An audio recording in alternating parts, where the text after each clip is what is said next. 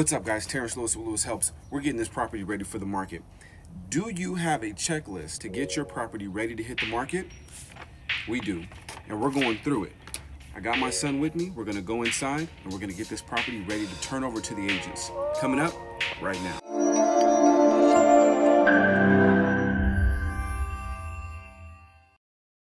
All right, guys, check this out. This is Terrence Lewis. Got my little man with me today. I don't know if you've got kids, but kids open and close doors and they turn on and on lights. And if we had a refrigerator, he would be the master of opening and closing the refrigerator. Why is that important? We're going through our checklist. Checklists are very important to have when it's time to turn the property over. You want to go inside your property, turn on and off, flip switches, open doors. You want to basically kick the tires and light the fires. You want to find out what's working, what's not working before your homeowners get in here and you start doing your open houses and you start getting people in here, turning things on and knobs fall off. Nothing more embarrassing than a handle falling off in someone's hand when you're doing your open house. So, very, very important thing to have, checklist for your property. A few things to go over. We're gonna just go over this list and we're gonna start checking things, opening doors, closing things. And if you've got a curious little 10-year-old that can help you through your checklist, I guarantee you he's gonna find your flaws. So let your kids run through the house and open and close doors. We're not gonna damage anything, but we are going to go through this house from top to bottom and we're going to put it to the test. A couple things on the checklist that you just wanna make sure that you have. A few things that you wanna definitely have on your checklist. I will attach a link below to my checklist so that way you guys can make sure that you have some sort of checklist to go over when you are doing your properties.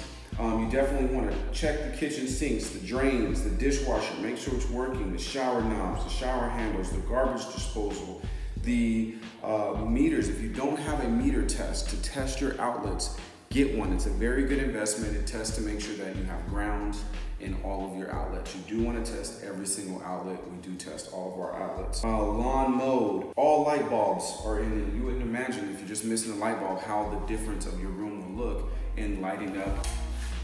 So make sure all your light bulbs are working. Okay, guys, this is just a quick tips video that we've learned from time and time of doing these properties over and over again, that you have to have a checklist. Have a systematic approach about how you go about finishing your products, how you start your products.